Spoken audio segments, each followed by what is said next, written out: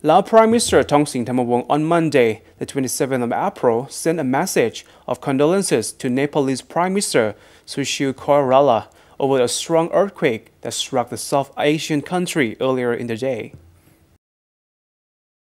In the message, Prime Minister Thongsing Thammavong said he is deeply saddened and shocked by the loss of lives and that many others were injured in the earthquake. He expressed his deep sympathy to the relatives of the quake victims and the wounded.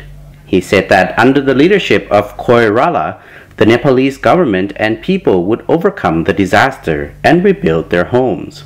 It is reported that a powerful earthquake shook Nepal on Saturday near its capital, Katmandu, killing more than 5,000 people, flattened sections of the city's historical center, and trapping dozens of sightseers in a 200-foot watchtower that came crashing down into a pile of bricks. As officials in Nepal faced the devastation on Sunday morning, they said that most of the overt deaths occurred in Katmandu and the surrounding valley, and that more than 7,000 people had been injured.